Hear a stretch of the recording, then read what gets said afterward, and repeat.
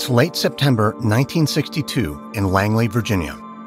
John McCone, the director of the CIA, steps into a meeting with a group of agency analysts. McCone's men are dressed conservatively in black suits and ties, and as he takes a seat, McCone can tell everyone seems to be in a calm and easy mood. But for McCone, that's a problem. The situation in Cuba appears to be spiraling into chaos.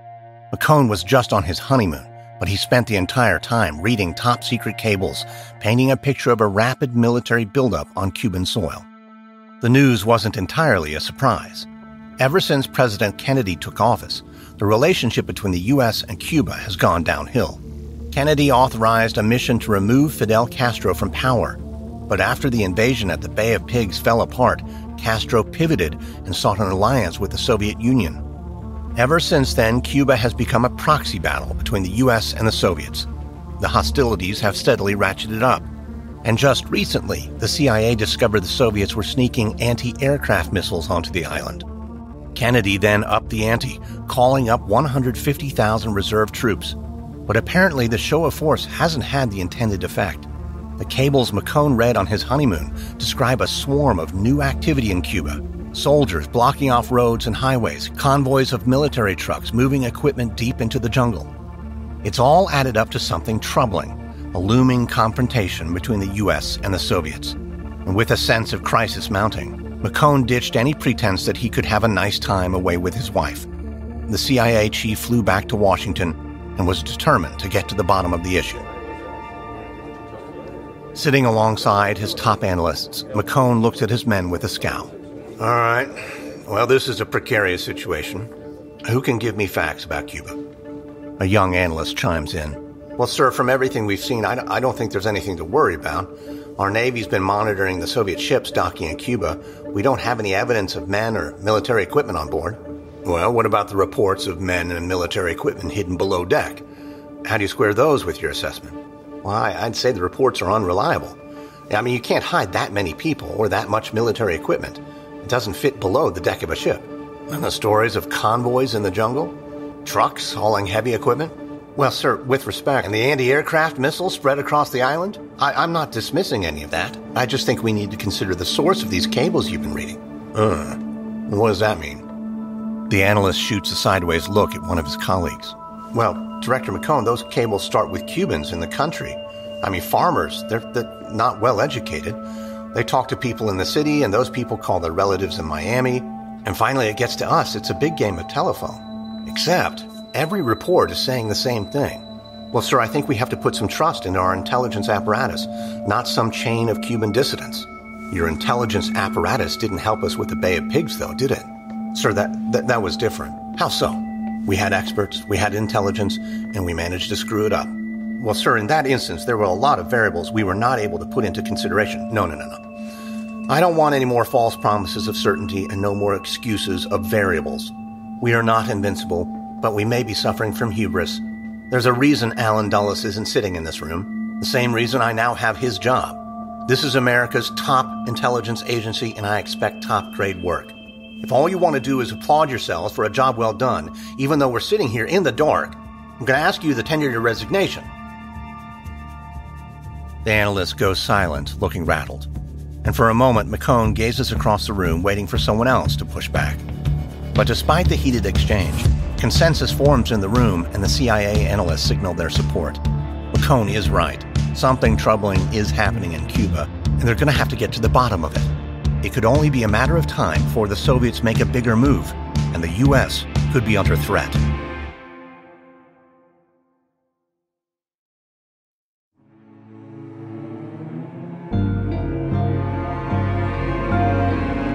From Wondery, I'm Lindsey Graham, and this is American Scandal.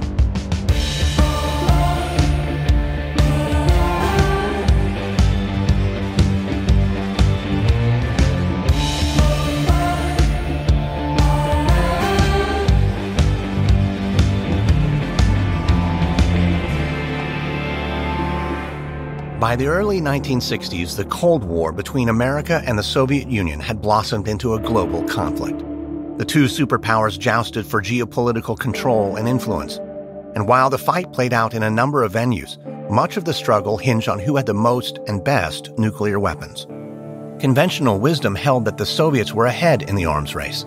But the truth was that Soviet missiles were in poor shape, and leaders in the USSR were desperate to level the playing field. In the summer of 1962, Soviet Premier Nikita Khrushchev hatched a plan to place nuclear missiles in Cuba, just 90 miles off the coast of Florida. If the operation was successful, the Soviets would have the ability to fire nuclear warheads at major American cities, an ability Khrushchev believed would restore the international balance of power. But secrecy and speed were paramount, because if Americans discovered the installation of the missiles before they were operational, America might be able to strike the bases under construction, and perhaps even take the whole of Cuba in an invasion. It was a risky gamble.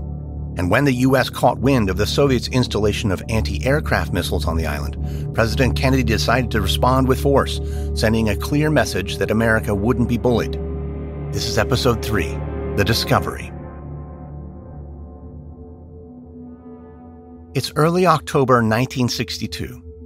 John McCone is sitting in the cabinet room of the White House, waiting impatiently for President Kennedy.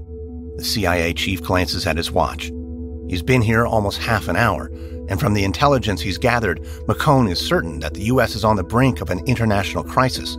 But as usual, President Kennedy is nowhere to be found. McCone sinks into a chair and rubs his eyes. For months, he's been trying to get the president to take action on Cuba. McCone warned Kennedy that the Soviets were most likely sneaking offensive weapons into Cuba in what could be the prelude to a larger military buildup. But despite all the warnings, Kennedy wrote off McCone as an alarmist Republican, a hawk clamoring for war. McCone shakes his head. That characterization isn't fair. He isn't looking to start a fight with the Soviets. His only goal is to keep America safe. Still, McCone believes that when there is a threat on the horizon, America shouldn't run from it. But he believes that's exactly what President Kennedy has chosen to do. Kennedy has called off all missions involving spy planes flying over Cuba, worried that they could lead to a deadly confrontation with Cubans firing anti-aircraft missiles at American pilots. McCone pushed back, believing the risks were worth it. Without flying planes over Cuba, there's no way to find out what the Soviets are really up to. But Kennedy has remained obstinate. So McCone is hoping that in today's meeting, he can finally change the president's mind. But first, Kennedy needs to show up. After what feels like an eternity, the door swings open to the cabinet room and Kennedy and several foreign policy advisors step inside. McCone stands to greet the president as his other advisors take their seats. Mr. President, thank you for your time. We have a lot to go through, so I thought John, take a seat. Relax. You got back from your honeymoon. How was it? Did you two actually step outside of the hotel room? Kennedy's advisors laugh and McCone forces a smile. Well, it wasn't half bad, except for all the cables I kept receiving about Cuba. You're telling me you're lying in bed with your new bride and you spent your time reading agency memos? Mr. President, it's rather serious. It's always a serious incident. Well, go on, John, lay it out. What's happening? Well, thank you, Mr. President. The situation is we're getting reports that the Soviets have been sneaking men and heavy equipment into Cuba. What kind of heavy equipment are we talking about? We don't know, sir. There's only so much we can glean from our sources. Well, I'm sensing a windup. What's your pitch? Mr. President, we have to resume the U-2 flights over Cuba. Sorry, John, that's out of the question. The island's bristling with anti-aircraft missiles. We've been over this. We can't take that sort of risk. But we're in the dark, and I'm telling you we need better intelligence. My gut tells me something big is happening. Well, your gut could be growling for a sandwich for all I know. But the decision is final. We're not risking another incident like the Bay of Pigs. McCone pauses. It's time to remind the president of his own public statements. Well, Mr. President, after we discovered the anti-aircraft missiles, you told the world there was a bright red line. You would meet any Soviet aggression with force. You mobilized 150,000 reserve troops. I take it that was not an idle threat. No, of course it was not. But we don't know if the Soviets have crossed the line. And we won't know, sir, unless we keep flying planes over Cuba. Mr. President, we're blind. Give us back our sight. Kennedy shakes his head. And feeling backed into a corner, McCone isn't sure what to do. By taking this timid approach, Kennedy is putting America at risk. Moscow could be turning Cuba into a fortified military base, a Soviet outpost capable of launching an attack on America. If that's the case, McCone believes the U.S. must take action. But it would be foolish to lead any kind of countermeasure without first getting good intelligence. But Kennedy isn't willing to authorize even a basic flyover. McCone is about to begin another round of arguments when the Secretary of Defense, Robert McNamara, steps into the conversation. McNamara says he's also been troubled by the reports coming out of Cuba, and he believes he has a solution. McNamara says the Air Force could send a pilot on a U-2 flight from California to Florida. The pilot could slip into Cuban airspace and snap a few photos. If he got shot down, they'd have plausible deniability, saying it was just a training mission for the pilot and he made a mistake flying into Cuban airspace. It would be a headache for the Air Force and not the CIA, and that would mitigate much of any kind of international uproar. For a long minute, the room remains silent as the president considers the plan. And then finally, Kennedy nods. McCone and McNamara should work out the details. And when they're ready, Kennedy will give the green light. 5 days later, a U-2 spy plane soars through the clouds, 72,000 feet above the ground. It's a little before 7:30 a.m., and inside the cockpit, U.S. Air Force pilot Richard Heiser peers through the window. He can see an approaching landmass. It must be Cuba. And while so far this has been an uneventful 6-hour flight, soon the mission could grow perilous. Heiser knows that somewhere down below are anti-aircraft missiles, powerful enough to shoot his plane right out of the sky.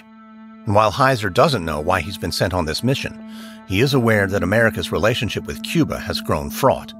There must be some important reason Heiser was sent on this mission and instructed to shoot photographs of Cuban soil.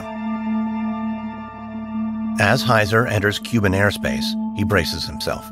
He's got a high-powered camera system with advanced lenses, and he can do this quickly. He just needs to get his shots and bank the plane away, getting as far away from Cuba as he can. As Heiser approaches land, he begins scanning for what pilots refer to as popcorn, bursts of white smoke that appear when missiles are fired from the ground. But so far, Heiser doesn't see anything. So he flips a few switches and feels a rumble as photography equipment begins buzzing in the belly of the aircraft. The system finishes deploying, and while the automated cameras do their work, Heiser keeps the plane steady and continues scanning the ground for any puffs of smoke. Heiser exhales, keeping himself calm. Everything seems to be going well, and soon he'll be back in Florida and head home to his wife and kids and put this mission behind him. But right as Heiser starts to relax, he sees something, a large puff of white from the ground. Heiser tenses up and snaps into action. He begins frantically searching the control panel for a warning light, but Heiser can't find the indicator. He's not used to flying a U-2, and although he got a crash course just a few days ago, his mind is suddenly blank and he can feel himself seizing up in panic. Heiser tries to steady himself and focus. They gave him instructions. He knows this. And then Heiser remembers, up and to the left. Heiser's eyes dart over to the warning light, looking for any sign of an incoming missile, but it's not blinking. Heiser then glances again at the popcorn below, trying to make sense of what he's seeing. It looks exactly like the white smoke of a missile. Maybe it's moving too fast. Maybe it's some kind of new technology his radar can't detect. Fear begins to overtake him, and Heiser considers hitting the eject button.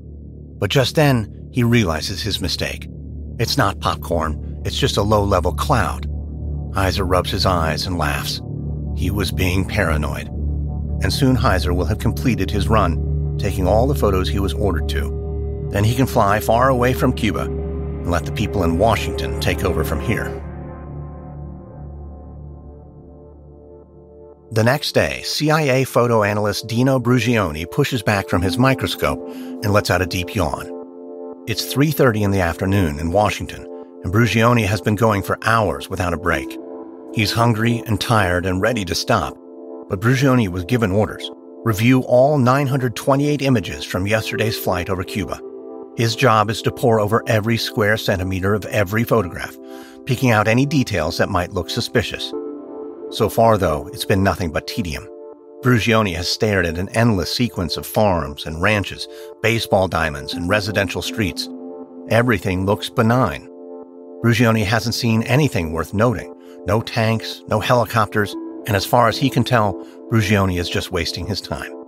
So when his boss calls to check on progress, Brugioni doesn't hesitate to speak candidly.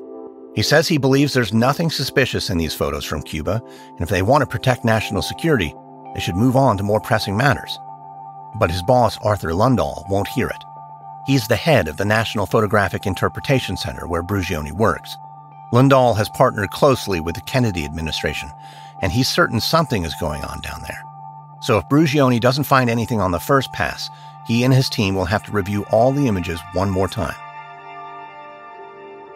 Brugioni stifles a groan, and with a heavy heart, accepts his instructions and returns to his desk. He's probably going to be here all night. For the next several hours, Brugioni toils away, gazing at one innocuous photo after another. But then, in between cornfields and grain silos, Brugioni notices something. Trucks and heavy machinery, piles of dirt everywhere. And in the center of one photo is what looks like a long trench. Brugioni increases the magnification of his microscope. At first glance, it looks like an irrigation ditch, but it's not dug into the ground, it's rising up from it. And suddenly Brugioni realizes what he's looking at. A giant cylinder lying on its side. There's no way it's an anti-aircraft missile. Those are much smaller. Something this large can only be one thing, a nuclear missile. Brugioni's heart begins to pound as he leaps for the phone. He dials his boss, and when Lundahl answers, Brugioni shares the news. There's no mistaking it. Yesterday's flight found evidence of a nuclear missile base. It appears to be close to operational, and judging by the map, it's no more than 100 miles from American soil.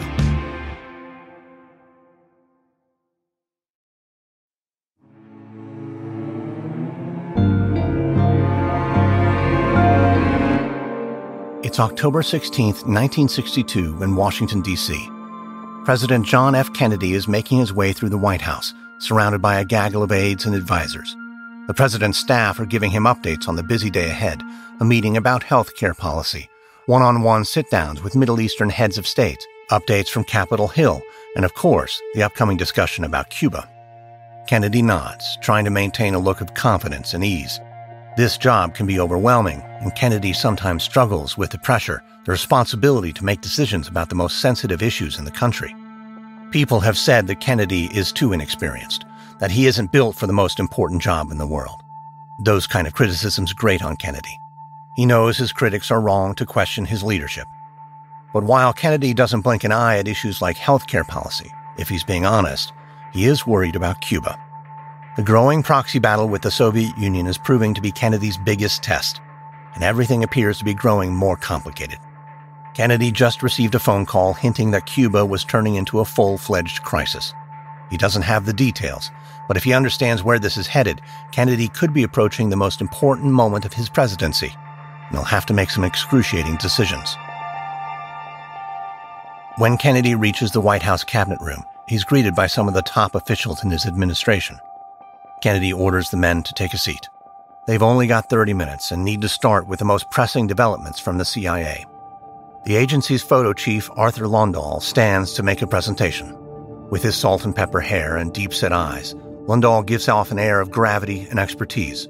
But as he approaches an easel, Lundahl suddenly looks very weary, like he's about to announce the end of the world.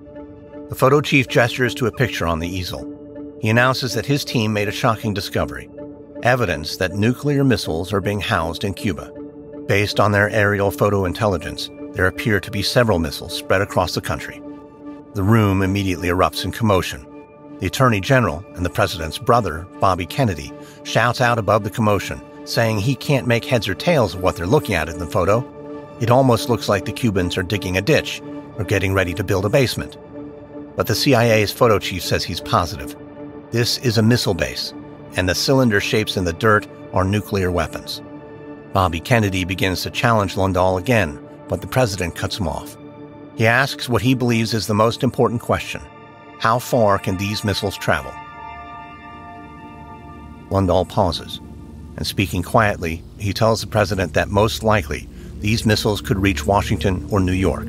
It would only take about 10 minutes. The room again erupts in argument, but President Kennedy remains silent. This is a horrifying development, and the timing couldn't be worse. Just this morning, former President Dwight Eisenhower called Kennedy weak on foreign policy. Now it's possible the biggest foreign policy debacle since World War II has been dumped in Kennedy's lap. Kennedy glances at the clock. He only has 15 minutes before his next meeting, so he opens the floor for debate one last time, desperate for a solution. But Kennedy's officials can't agree on the best path forward. Some think it's better for the administration to gather more intelligence. Others want Kennedy to speak with Soviet Premier Nikita Khrushchev to try to engage in diplomacy.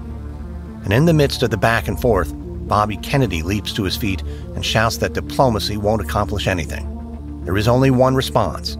The president should use the 150,000 troops they've already mobilized. America should invade Cuba and get rid of Fidel Castro once and for all. It would be an extreme measure, and the room goes quiet as Kennedy grapples with his brother's proposal. Kennedy does want to project strength, but he also has no illusion about the potential consequences of an invasion. It could lead to a dangerous confrontation with the Soviet Union, one that could lead to the use of nuclear weapons. Kennedy is not going to order an invasion because of a photograph. So for now, the president has no solution, and they've run out of time. It's now 12:30 on the dot, and Kennedy has to get to his next meeting. One of his officials, though, asks why Kennedy doesn't just cancel the meeting, given the enormity of the situation in Cuba. But Kennedy reminds the room that if he cancels, the press will know something is up. They'll start snooping around. And above all, the president does not want word of this mess leaking to the public. The news could cause widespread panic. Kennedy tells everyone to clear their schedules for the evening. They're going to return to the cabinet room and figure out exactly what to do then. In the meantime, everyone needs to think hard about the best plan. Millions of lives are at stake, and there is no room for error. 5.5 hours later, President Kennedy hurries back into the cabinet room, where he finds his top officials looking grim and beaten down. Kennedy takes stock of the room. He knows everyone is probably scared and overwhelmed. They're operating with imperfect information, and the stakes could not be higher. So Kennedy takes his seat at the head of the table and asks whether anyone has a sane and viable strategy to bring this crisis to an end. It's a familiar argument between those who want to solve the problem using military force and those who favor a more diplomatic approach. The arguments grow louder and more heated, and with the room descending into chaos, Defense Secretary Robert McNamara calls out to the president, asking for the floor. Kennedy nods. McNamara is the top official of the military. Kennedy wants to hear what he has to say. The room quiets down as McNamara rises from his seat. Addressing the other officials, the defense secretary says he knows many in this room favor an airstrike. They'd like to attack the nuclear bases in Cuba and eliminate the threat. But McNamara thinks that's a mistake. Kennedy raises an eyebrow. He'd been under the impression an airstrike was an effective and conservative option, destroying the missiles and minimizing any loss of life or the chance of a full-scale conflict. McNamara acknowledges the theoretical benefits of an airstrike, but he reminds the president that these missions rarely go as smoothly as planned. The fiasco at the Bay of Pigs is a perfect example. And on top of that, the U.S. still doesn't know exactly how many nuclear missile bases have been installed in Cuba. If even just one missile survives the strike, the Soviets could launch a weapon aimed right at the White House. But the defense secretary goes on, saying there is one option that could mitigate the risk of all-out war. The U.S. could impose a naval blockade and prevent any more Soviet ships from reaching Cuba. McNamara explains that the U.S. doesn't have any evidence the Soviets have delivered nuclear warheads to arm the missiles. And if they don't have warheads, the Soviets don't have functional weapons. President Kennedy takes in the suggestion, trying to game out the larger strategy. McNamara is essentially proposing a defensive maneuver. The U.S. would block Moscow from delivering the most important components of the missiles, and that would theoretically keep America safe from an attack launched from Cuba. But Kennedy and his advisors are still operating with imperfect information. They don't have evidence the Soviets have delivered the warheads, but they also don't know they haven't. There could be functional nuclear weapons in Cuba, or there might not be, and that means the U.S. can't be certain a naval blockade will work. McNamara admits it's a complicated situation and full of uncertainty. Hearing his defense secretary hedge on his own plan, Kennedy leans back, mulling over the options in front of him. A naval blockade would be conservative, and it could be prudent, but Kennedy isn't going to commit to anything until he has more information. It's time to get the U-2 spy planes back in the air. Kennedy orders missions to resume over Cuba, and the U.S. will learn once and for all whether the Soviets have nuclear weapons capable of striking American soil. A few days later, Soviet Colonel Ivan Sidorov steps out of his tent in a jungle in the Cuban wilderness. The air is hot and humid and full of swarming insects. As Sidorov pushes past a tangle of vines, he buttons up his uniform and wraps a bandana around his neck. He'll do anything to protect himself from more mosquito bites. Sidorov continues down a dirt path and surveys the trucks and heavy equipment lying in the shade of a palm tree. As a military officer for the Soviet Union, Sidorov was deployed to Cuba to finish construction of a nuclear missile base. It's been a hellish experience in the Cuban jungle, and Sidorov and his men have put in countless hours of back-breaking labor. But despite the blood and sweat and long days, the launch pads still aren't ready, and Sidorov has grown increasingly nervous. The nuclear warheads are supposed to arrive any day now, and Moscow wants this base up and running before American spy planes figure out what they're doing. It's Sidorov's mission to finish construction of the missile base, and he's well aware that if he fails, he'll be disgraced or even arrested. So as Sidorov walks into camp, he looks for his men and gets ready to make a speech. He needs to get them motivated to work harder and faster. But when he approaches one of the launch pads, he discovers his men standing around, not doing a thing. Their eyes are bloodshot, like they've been drinking, and several men are fingering pistols holstered to their belts. Sidorov knows he has to act fast. And what is all this? What's going on? A blonde soldier with a scar on his neck steps forward. I want to go home. We all do. Well, and so do I, but no one is going home until this base is finished. I counted 20 maggots in my breakfast this morning. I can't relieve myself without stepping on a poisonous plant. There are mosquitoes everywhere. I can't sleep. Why did they send us to this hellhole during the hottest month of the year? The soldier is fuming, and Sidorov can see the other men are on his side. This could easily turn into a mutiny. Sidorov needs to find a way to de-escalate the situation. Listen, I eat the same rotten food. I've got the same rashes and the same mosquito bites. I'm just as tired, and I want to go home too. How is that supposed to make me feel better? Because we're in this together. And what are we doing together? Why are we here? Soldier, remember you swore an oath. To defend the Soviet Union, not some godforsaken island halfway around the world. We do not belong here. There's nothing for us here. We should be getting the hell out. And I know everyone around me feels the same way. The other men begin shouting out, raising their guns in the air. And as more soldiers join the fray, Sidorov can tell he's losing control. His men are about to desert. So Sidorov walks over to his tent and grabs a heavy sack lying on the ground. He returns to the group of men and tears open the sack, dumping out 40 pounds of dirt. The soldiers stare at him, confused. Sidorov explains that he was going to save this for a celebration, but it's clear they all need a reminder now. This dirt is from home, the Soviet Union, and now it's mixed with the soil of Cuba. It's a reminder that the two countries are united, fighting the same war against the same enemy, the United States. By standing up for Cuba, the Soviet soldiers are standing up for themselves. Sidorov pauses, gazing at his men. Several seem to be calming down. And with the mood a little more level-headed, Sidorov delivers his final remarks. He tells the men they can't despair. They cannot quit. They have to finish the launch pads, as tough as the working conditions may be. Because soon nuclear warheads are going to arrive in Cuba. And when they do, the Soviets will turn the tide of the Cold War, striking fear into the heart of every American. The men begin to nod, taking in the impassioned rhetoric. And despite the sweltering heat and the swarming cloud of flies and mosquitoes, Sidorov's men agree to get back to work, picking up their tools and returning to their trucks. And when the work site is back in action, Sidorov breathes a sigh of relief. He's managed to buy a little more time. And what he said is true. If he and his men continue working, they will keep their promises to Moscow, and the Soviets will soon have nuclear missiles 90 miles from Florida.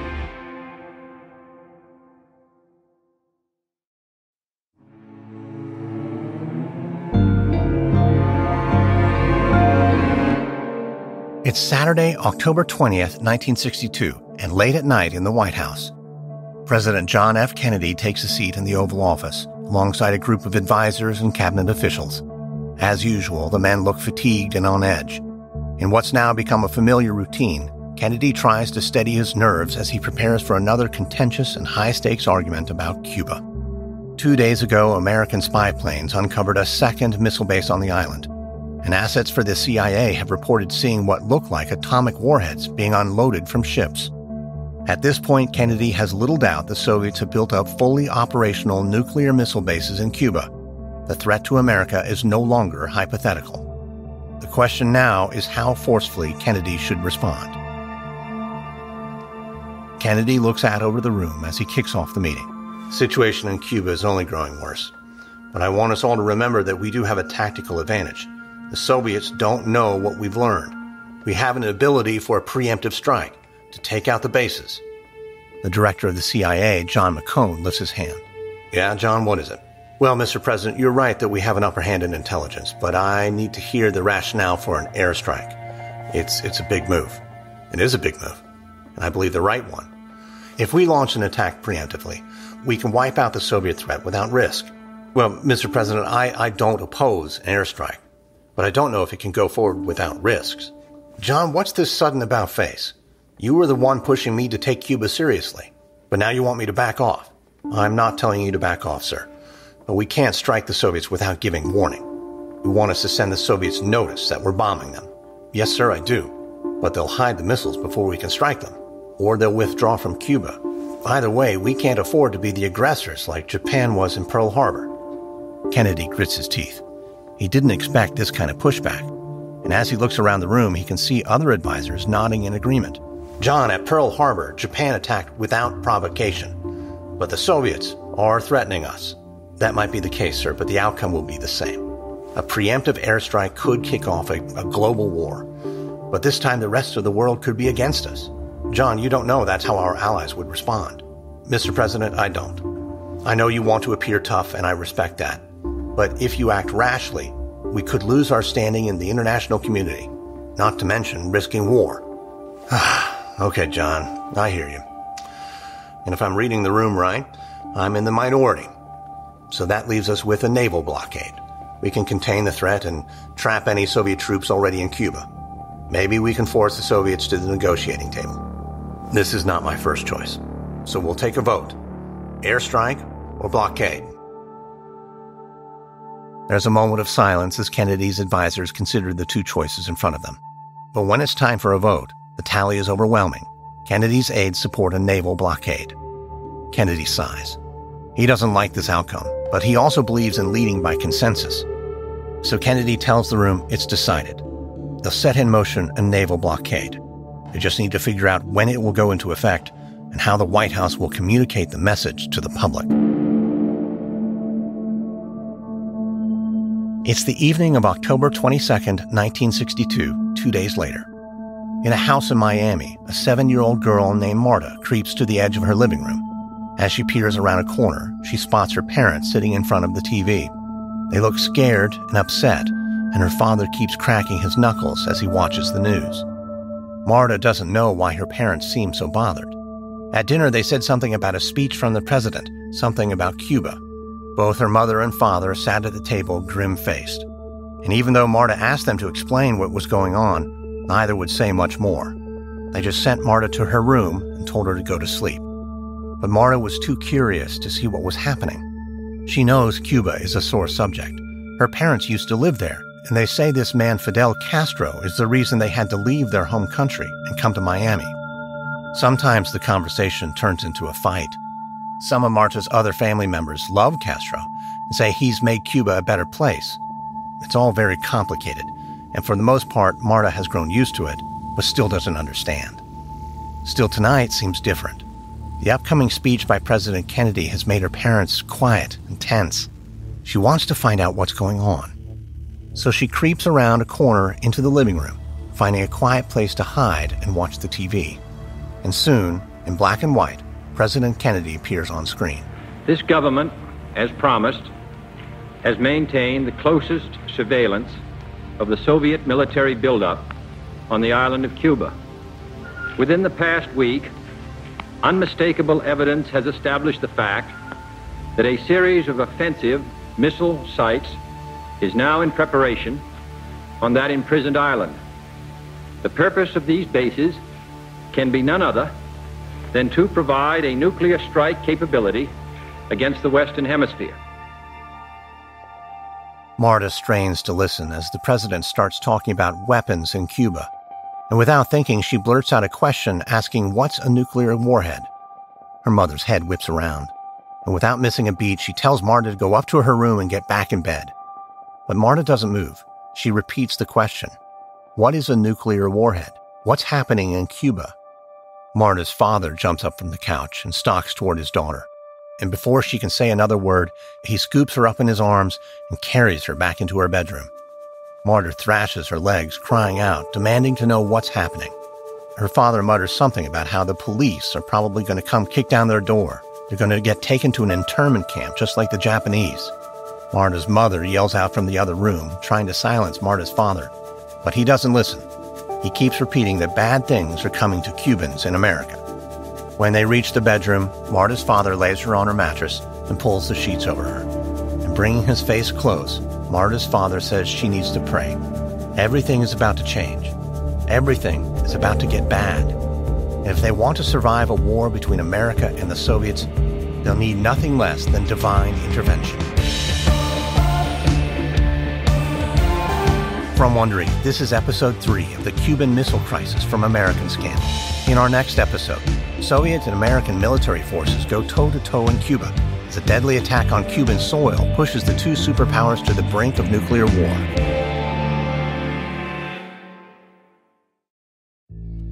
If you'd like to learn more about the Cuban Missile Crisis, we recommend the books Nuclear Folly by Serhii Plokhy and 1 Minute to Midnight by Michael Dobbs. This episode contains reenactments and dramatized details, and while in most cases we can't know exactly what was said, all our dramatizations are based on historical research. American Scandal is hosted, edited, and executive produced by me, Lindsey Graham, for Airship. Audio editing by Molly Bach. Sound design by Derek Behrens. Music by Lindsey Graham. This episode is written by Sam Keane, edited by Stephen Walters. Our senior producer is Gabe Ribbon. Executive producers are Stephanie Jens, Jenny Lauer-Beckman, and Marsha Louie for Wondery.